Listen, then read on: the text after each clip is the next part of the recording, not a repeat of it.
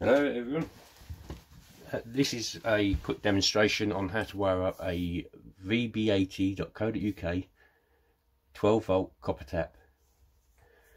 We get a lot of questions coming through asking how do we wire them up, what one's positive, what one's negative. I keep laying fuses.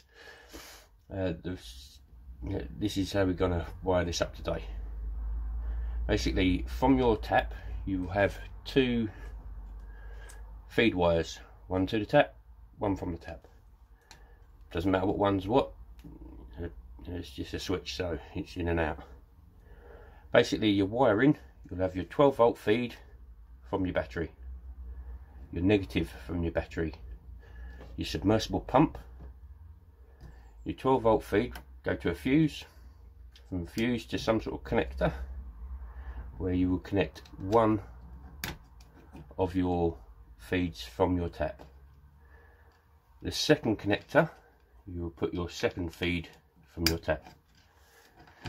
So you're making a circuit positive through the fuse up to the tap, back from the tap into the positive of the pump. This is where your feed is going to. Your negative will go direct to your pump. So once these are all connected up, your tap will now work. What we don't do is, what a lot of people are doing, is they're connecting one positive, one negative. As soon as they press a button, they blow the fuse, because they're just creating a dead short. So in and out, not positive and negative. Works for any submersible pump, they're all the same principle.